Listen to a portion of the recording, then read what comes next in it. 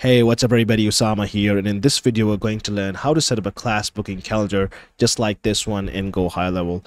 Now as you can see in this example, I have created a class booking calendar for live yoga classes for a yoga studio. So the use case is they want to charge $99 for each yoga class, and they have classes going on Monday, Wednesdays, and Fridays at 6 a.m. and 7 a.m. and they have 15 seats available in each class. So if you want to create a similar structure for your events, workshops, or classes, you can easily do that by using the class booking calendar in GoHighLevel. So let's dive into the setup and I'll show you exactly a step-by-step process on how you can achieve this. Alright, so the first thing you have to do is head over to settings and calendars on your GoHighLevel sub account, and then you have to click on create calendar here, and from here you'll select class booking where it says one host meets with multiple participants.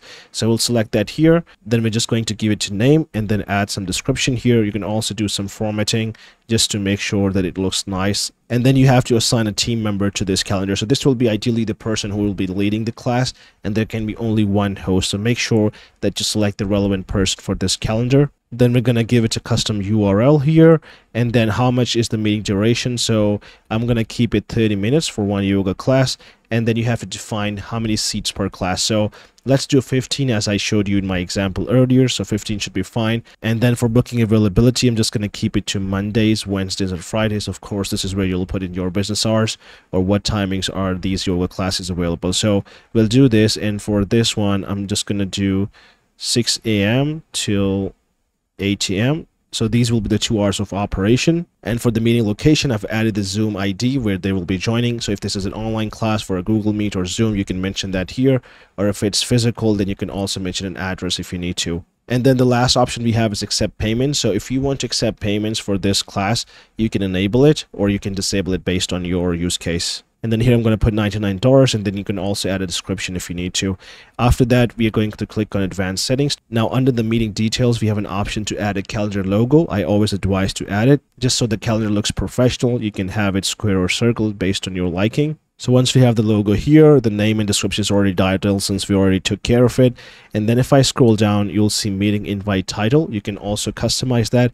I usually like to put in something that's more relevant to their booking because this is the title of the meeting invite that will go out to these people. So we can put something like this where we have the name of the host as well as what is this class for. So it can help your customers identify what this invite is for. Then we're going to head over to availability, and you can see we have Monday, Wednesday, and Friday already dialed in.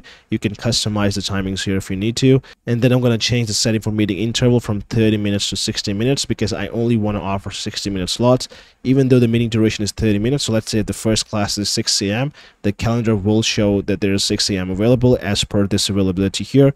And if I have meeting interval at 60, then the next slot it will show is at 7. So because I only want to take 2 classes at one day, I will do 60 here and then 30 here, and that will just make sure that we're doing 2 slots per each day. Then you can also put in a minimum scheduling notice and what should be the date range, how far in the future should a person be able to schedule into the calendar. So you can control that here. And again, we have seats per class if you need to change that, and then pre-buffered time or post-buffered time. So let's say if somebody has booked a slot, if you require pre-buffered time or post-buffer for some reason, you can also put that here.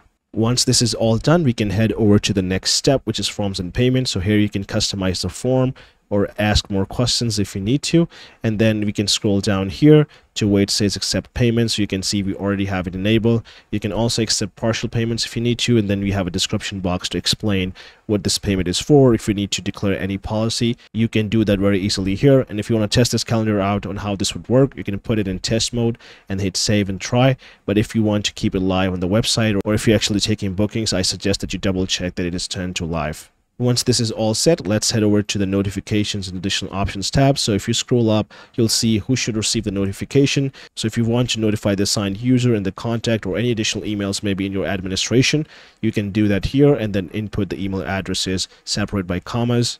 And then right below that, you also have an option to allow Google or Outlook calendar invites, which is usually helpful. So you can do that. And then you can also assign context to the respective calendar team members each time an appointment is booked. So if somebody is booked with the host of this calendar, it will just make sure that their assigned contact owner also changes. So if you need to do that, you can also enable it. And then right below that, we have cancellation and reschedule policy. So you can allow or disallow it depending on the use case.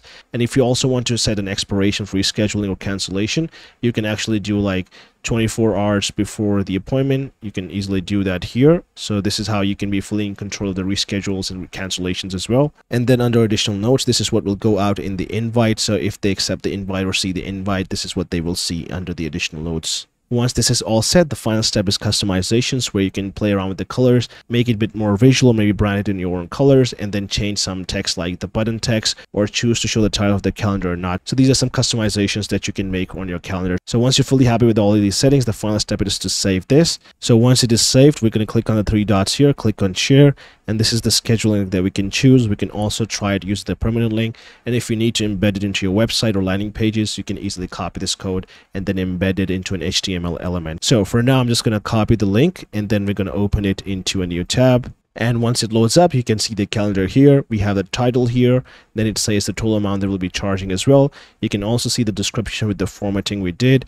And then you can see we have Monday, Wednesdays, and Fridays available, 6 a.m. and 7 a.m. And it's also showing the number of seats. So we can easily make a booking here. As a user, we can click on the date, select the time, put in our details and credit card information, and then schedule a meeting.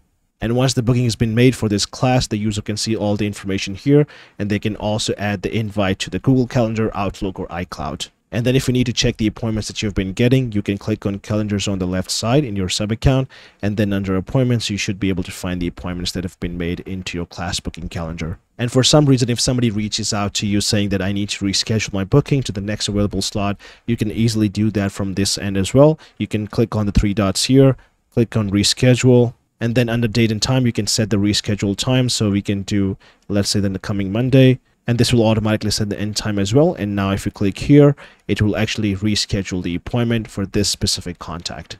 All right, so that was all about the class booking calendars. This is Sama signing off. I'll see you in the next one.